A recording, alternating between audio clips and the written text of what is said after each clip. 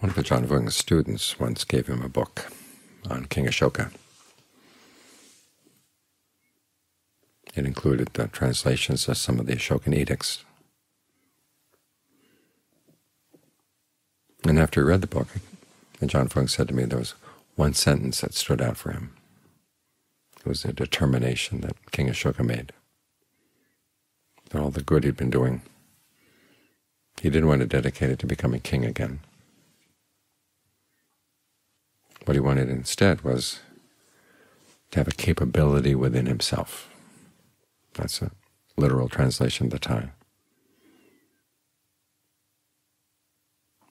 You might say he wanted to have the ability to depend on himself. You can imagine as king he had to depend on a lot of other people. And you get a sense reading the edicts that he was frustrated that nobody seemed to be quite up to what he wanted them to do. So he wanted to be in a position where he could depend on himself.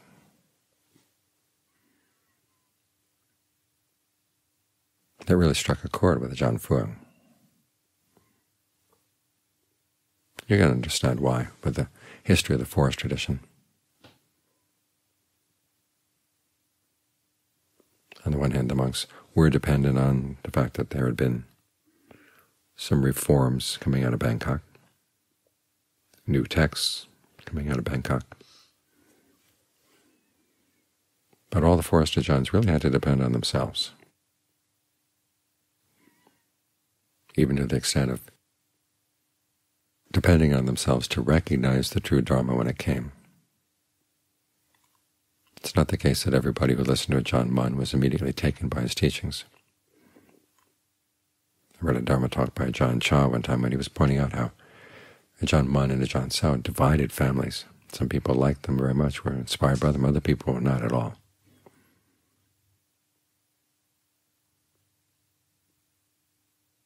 But some people had that capability within themselves to recognize the true Dharma and followed it. When you think about the Buddha's teachings on being able to depend on yourself, of course it comes down to his teaching on making an island for yourself or a refuge for yourself through the practice of right mindfulness.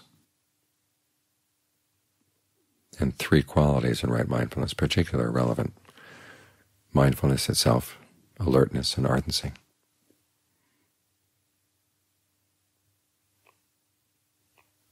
With mindfulness, you're keeping something in mind. And it requires some discernment and some discretion.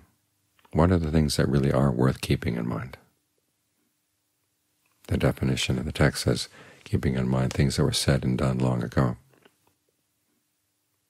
And that can apply to things that other people said and did, and also things that you said and did. But again, it requires a filter. What things that were said and done long ago really are worth remembering. What mistakes are worth remembering, what things you did well are worth remembering. What things are really relevant to what you're doing right now.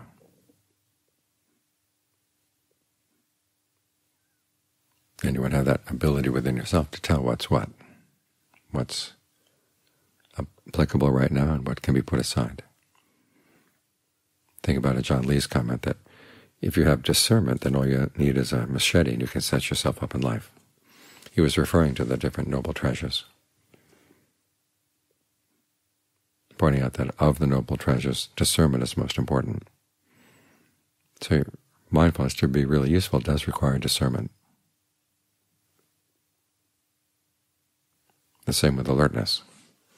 Alertness is not simply noticing what's happening in the present moment. It's noticing what you're doing and the results you're getting. And that's going to be responsible for developing skill. Take Ajahn Lee's example of making a basket. You learn from the teacher that you've chosen as a good teacher how you do the basic weaving. But then you've got to do the weaving yourself.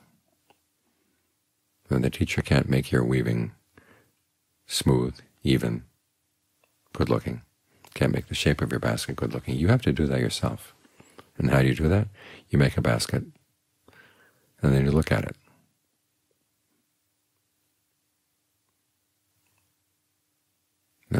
if it's not up to snuff, then you make another one and try to figure out what you did wrong the first time. You keep coming back, coming back. This is all based on alertness. You have to be reflective. Think of the Buddha's image to Rahula. The practice is like looking into a mirror. This is a problem with a lot of insight methods. They're not very reflective. I remember reading one saying that you have to see that all perceptions are inconstant, stressful, and not self, except for the perceptions of inconstancy, stress, and not self. Those are special. Those are put aside. Those are not anything that you would want to abandon. But after all, they are perceptions. Even though they're right, there comes a point where you have to let go of right. And it requires a certain amount of alertness and reflective investigation to realize when you hold on to these things and when you have to let them go.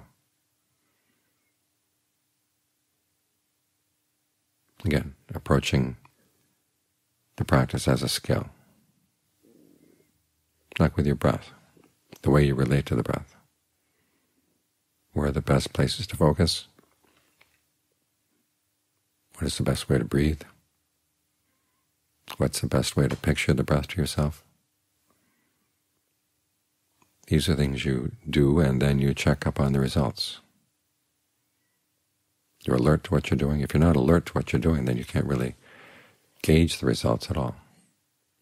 You may not like the results, but you don't know what you did wrong, so you don't really know where to change. You have to see the connection between what you're doing, the results.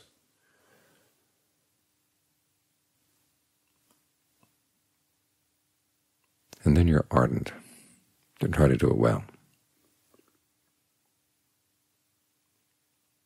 This too requires discernment. In fact, of the three qualities, it's the one in the canon that's related to, in its definition, the question of what's skillful and what's unskillful.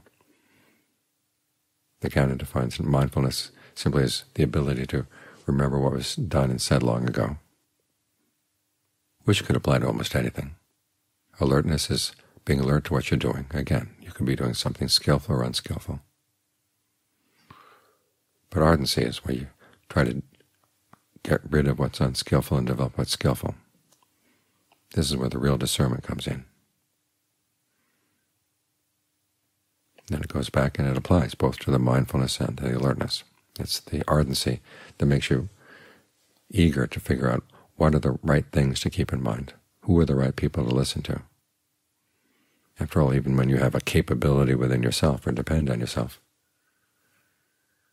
in the practice you're not really independent until stream entry. So up until that point you do have to depend on other people, their teachings, their recommendations, their example. But it's up to you to choose whose example, whose teachings you're going to follow. And so the more ardent you are in wanting to do this well, the more carefully you make your choices, and the more discernment you're going to have to bring. Where do you learn the discernment? From the combination of all these three qualities. As you're alert to the teachings that you're taking on, and then what they inspire you to do, and then the results of what you do. That helps sort through the mindfulness.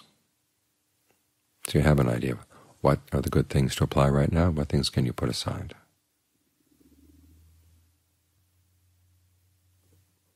So it's through these qualities acting together that you can develop that ability to depend on yourself, to have a capability within yourself.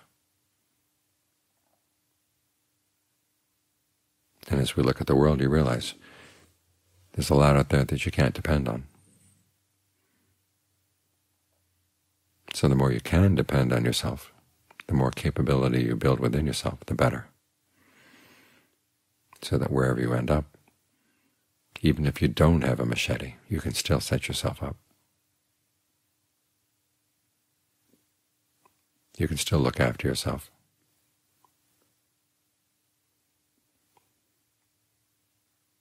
Because you're mindful, ardent, alert, reflecting on what you're doing, trying to do it well.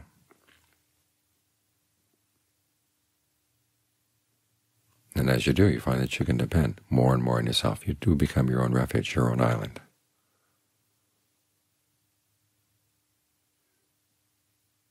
It says you're better off than kings. Think of King Asoka, looking back on his life as king, and thinking that was the one thing he lacked, was the ability to depend on himself. Well, the Buddha and the Ajahns teach us precisely that, how to depend on ourselves. And it's up to us to take their lessons to heart.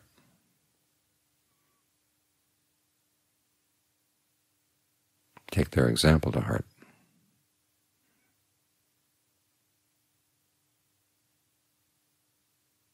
So we can see how far we can depend on ourselves, how far our actions can take us.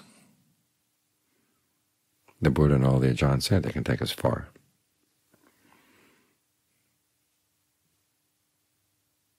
But how far, that's up for us to find.